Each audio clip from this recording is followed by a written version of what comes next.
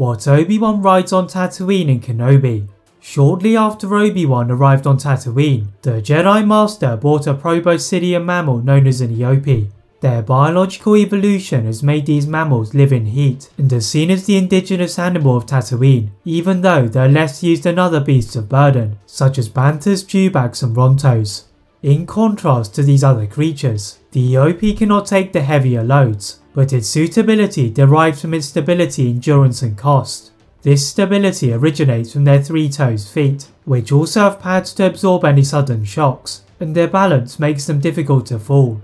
Although it was not the fastest mammal, it allowed Obi-Wan to travel to and from his hideout in a canyon to the last homestead twice a day, being mindful of the Tusken Raiders. Be sure to subscribe for more content.